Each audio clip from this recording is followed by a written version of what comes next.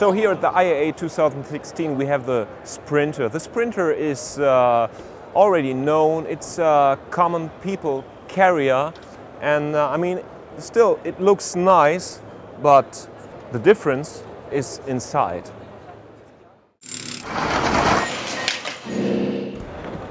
Hello. Hello Dave. Well, we have Dave Clark is with me today, and he is the owner and the founder of the company who builds this Sprinter. For my sins, I am. So tell me about this vehicle. Okay, well, we set out 3.5 years ago to build the best Sprinter that we could for luxury people carrying. And the first thing was to move the side door, which everyone thought we were crazy for. So relocating the side door has all sorts of problems with new door skins and roof sections and infill panels. But what it meant was the entrance was in the centre of the vehicle, so you walk in between the seats. So I guess that was the first part of the crazy trip. This vehicle is just awesome. I mean, the space is enormous. It sits 6 people here in the back, I see. And so actually, where can I get to the driver? Okay, so we call this the hostess model, and if you look to the front, So you have a hostess inside? Yeah, or what? so you can have a hostess through the electric doors to the cab, or if you want privacy, you can hail from the intercom. There's an overhead intercom for every seat position, so you can talk directly to the hostess and driver. Yeah. So what materials are used to build this? Well, the seats are our own seats and our own foams, and they're skinned with Napa leather, a very soft Napa leather, quilted and perforated. The seats are massaging, heated, ventilated. We have air lumbar, so they're a really fully functional seat, and they're a Senzati seat. We don't buy them in. On this vehicle, we're using Alcantara for all of the window surrounds and the headlining with the quilted double-stitched roof. We also use a really nice long pile techno suede if people want something a little bit longer and thicker. This vehicle is quite unique because it has double glazing and also privacy glass. So the external glass can be switched for privacy. How is that done? LCD, liquid crystal. So we send a charge to our secondary piece of glass, and that just gives privacy. But it keeps the light in the vehicle. So if you're reading a book in town, if you're a well-known celebrity, you don't want people taking photos, you can have all the privacy without anybody taking photos. Then if you do want to have a sleeper, if you're on a long journey, we have blinds, full blackout blinds around the whole vehicle and on the roof. Can you recline the seat, fully recline? Yeah, so this is a fully reclining rear seat. The centre seats, the back reclines, and they also have a leg rest as well. We also have a few nice features. We have fridges under the rear-facing seats there, so very large capacity fridges. And then this vehicle has glasses cabinet with crystal glassware.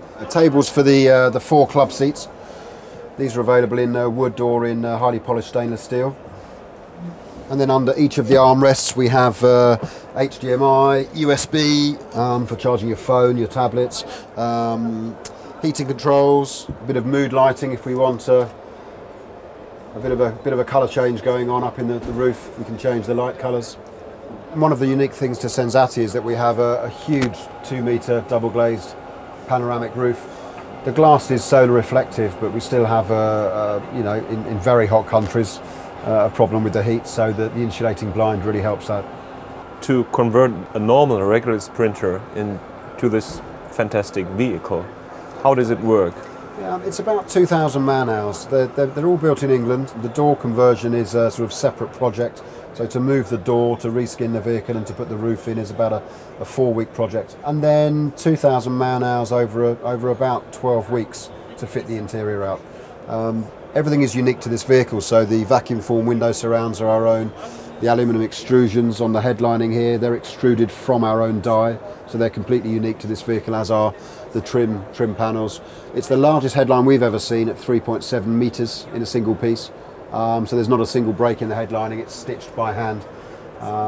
So there's a lot of unique features that make the build exceptionally complicated. The double glazing, the blinds between the glazing, it's hugely time consuming. But it gives us a product at the end that no one's ever seen before.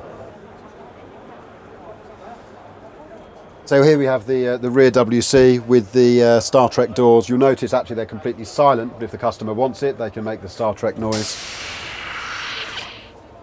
And this isn't a normal sort of cassette caravan type toilet, it's a porcelain super yacht wall hung toilet with soft close and wet vacuum flush, glass bowl sink with waterfall tap.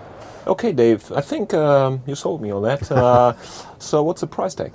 £300,000 for a car of this spec.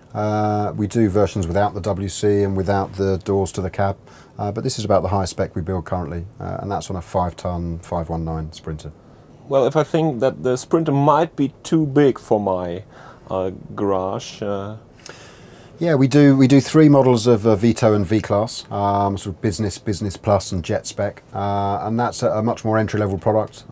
Prices start from about £69,000, including the V-Class, and head up to about £120,000 with twin TVs, fibre optic lights in the ceiling, all of the toys. But it's a much more cost-effective product, and it's rather good for city centre living because it fits in a basement car park.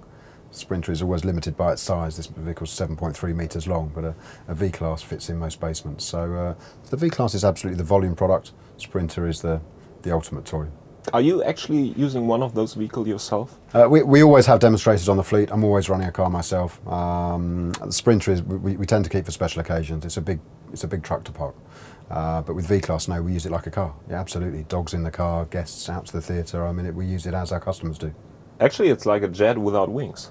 That's exactly how we market it. You know, the Jet Sprinter and the Jet Class is exactly that. It's supposed to be a plane without wings. If it could fly, it would be my dream vehicle.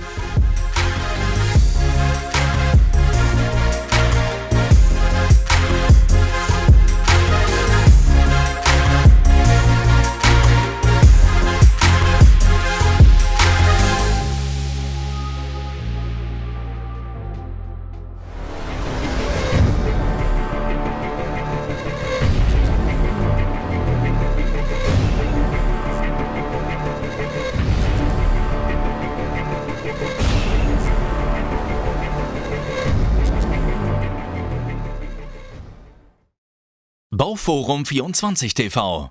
Construction in Motion.